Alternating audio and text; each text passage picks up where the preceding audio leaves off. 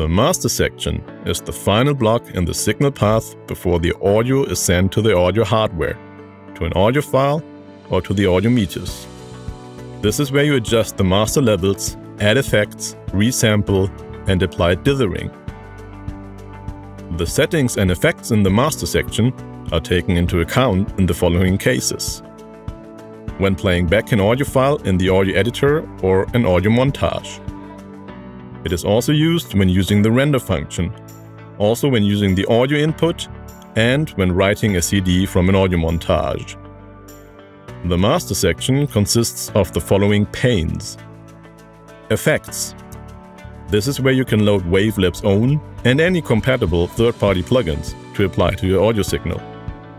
The routing is even configurable to apply to only left, right, stereo, mid, or side channels, allowing you, for example, to use plugins with separate left and right controls for mid and side channels instead.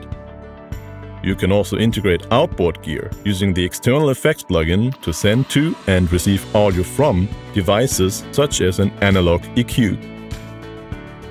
Resampling can be useful when needing to convert sample rates on the fly, and also when wanting to playback files with odd sample rates that your audio interface does not support. The master level can be adjusted, locked, and left and right unlinked. You can choose to monitor in mono, left only, right only, mid or side channels if needed. Final effects, dithering, is where you would load any dithering plugins.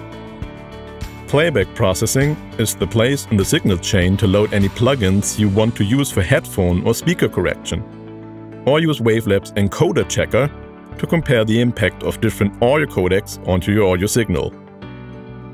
Last but not least, the speaker configuration pane allows you to set up and switch between up to 4 different speaker setups.